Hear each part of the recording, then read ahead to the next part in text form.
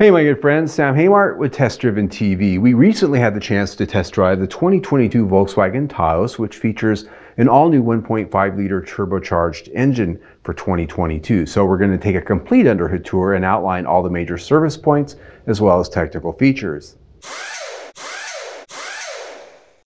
The 2022 Volkswagen Taos features the brand's latest generation EA211 1.5-liter turbocharged 4-cylinder gasoline engine. Here with 158 horsepower and 184 pound-feet of torque.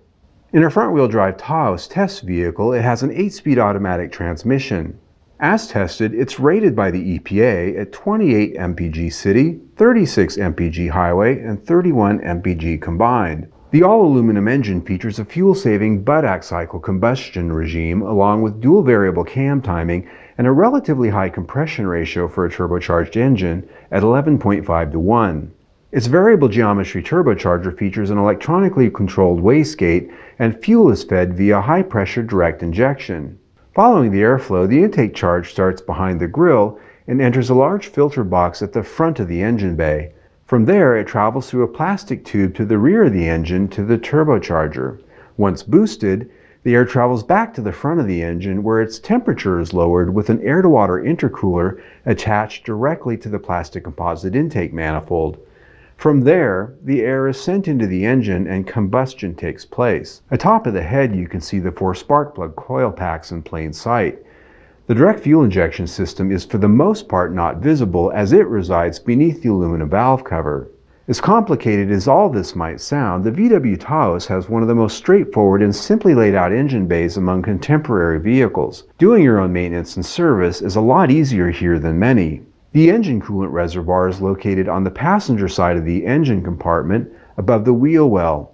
Its level clearly visible and easily managed. Checking the oil level is done nearby at the passenger side front of the engine at the bright yellow dipstick handle. The oil filler cap is located adjacent to it at the top of the engine. The oil filter itself is located at the bottom of the engine.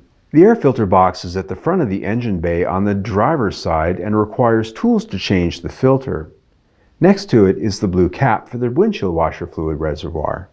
Checking and filling the brake fluid is done at the driver's side rear of the engine bay. To the right of the brake fluid reservoir is the 12-volt battery. Next to it, the main engine computer. The main fuse block is located at the far driver's side above the wheel well, accessed by popping a couple of clips. A fuse removal tool can be found inside. Well, there you have it for the Underhood tour of the 2022 Volkswagen Taos. As I said, it's pretty easy, pretty simply laid out.